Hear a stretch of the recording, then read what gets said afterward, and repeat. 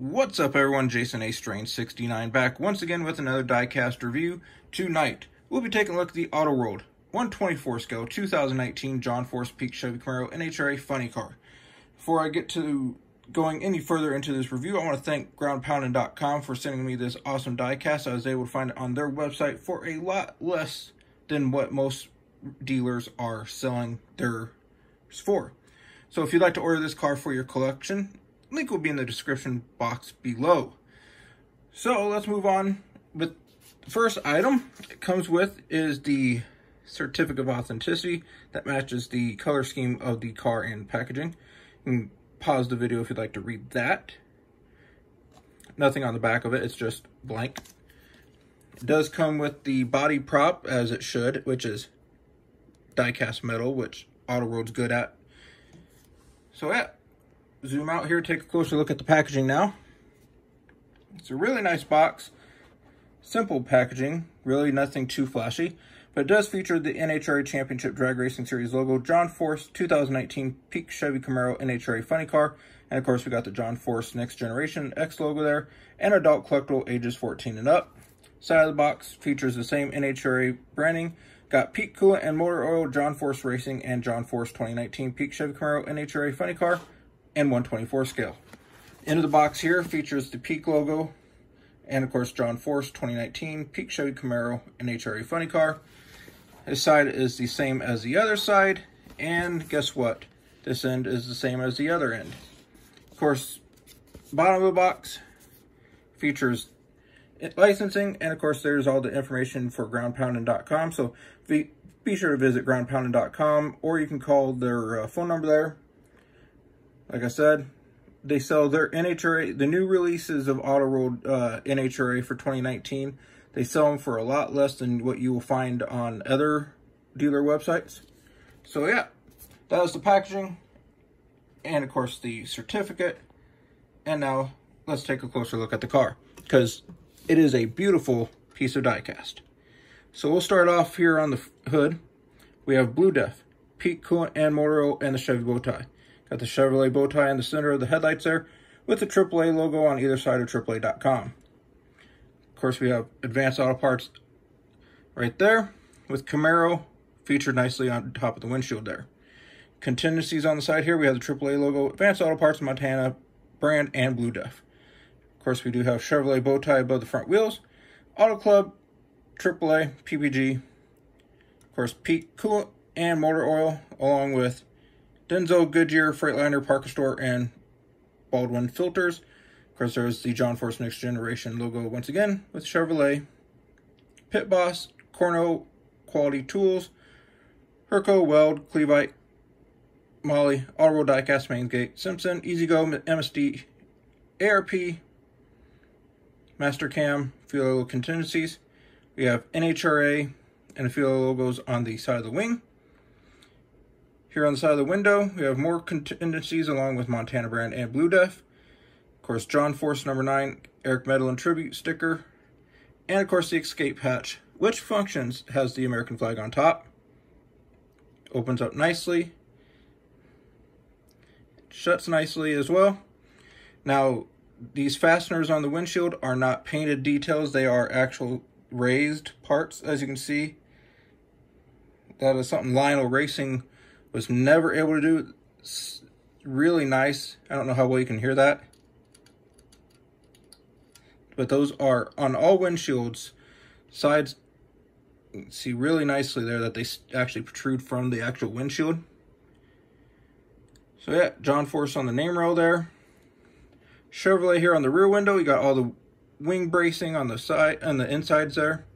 For contingencies on the inside of the wing, focus, we got Jessel, Safety Clean, Sunoco, Manley, Lincoln Waters, Strange Racewear, a few little contingencies that are the same on the other side.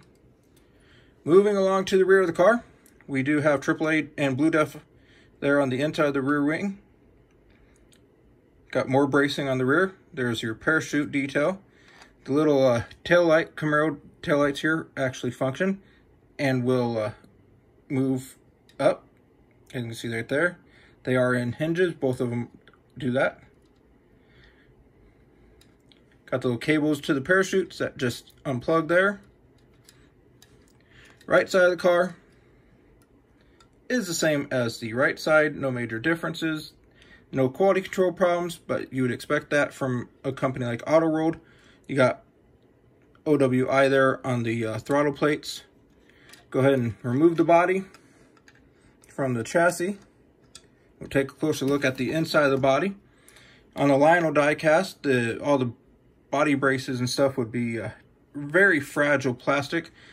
All these braces, as you can see, are screwed on, and they're all die-cast metal. The only plastic on the inside is for the interior, which was standard on even Lionel. So yeah, that is the body of the car. Set that aside now. Take a closer look at the chassis, which is in standard Autoworld high detail. We've got fire extinguishers on either side of the fuel cell right there. You got the box with all the electronics in it to set up the car. Really nice brake line and steering detail right there on either side. Of course, functioning throttle plates or butterflies. MSD distributors right there. All the little lines and everything plumbed and wired. Back of the engine is very nicely detailed. Got real fabric straps here for the diaper to contain all the parts on the car. It does have working steering, sort of. Got really nice detail here on the inside of the driver's compartment with photo etched belt buckle or seat belts and everything. Cam lock, of course, you can see down in there, they're all actual photo etched metal, all connected to the cam lock device. See the drive shaft in there and all that. That's really nice detail. The actual row hoop here of the chassis, I believe, is a very strong, durable plastic. Could be a die-cast piece, but I don't think it is. Back here, more detail going all the way down to the die-cast wheelie bar with a actual little functioning wheel. Here's where the body of the car would hook onto the chassis. This is serial number 160.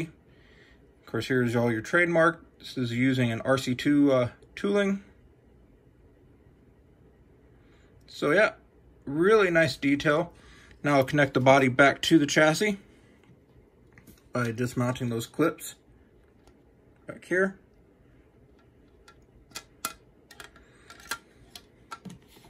And now, of course, we have the body prop. And there you go. Really nice. Autoworld outdid themselves on this John Force car for 2019. Can't wait to get any future Autoworld John Force funny cars in 1/24 scale. So if you enjoyed this review, give it a thumbs up. If this diecast is still available from groundpounded.com, there will be a link to this diecast below. If not, still check out groundpounded.com. They have great selection of vintage diecast, current diecast of NHRA. They even sell NASCAR diecast, but their primary selling point is their NHRA collectibles. So be sure to visit groundpounded.com. So thanks for watching. I post new diecast reviews at least 3 days a week, so be sure to subscribe, click the bell for notifications, and you can find me absolutely everywhere at JasonA.Strange69 on social media. So thanks for watching. Have a great night, everyone, and see you next time for an all-new diecast review. Bye.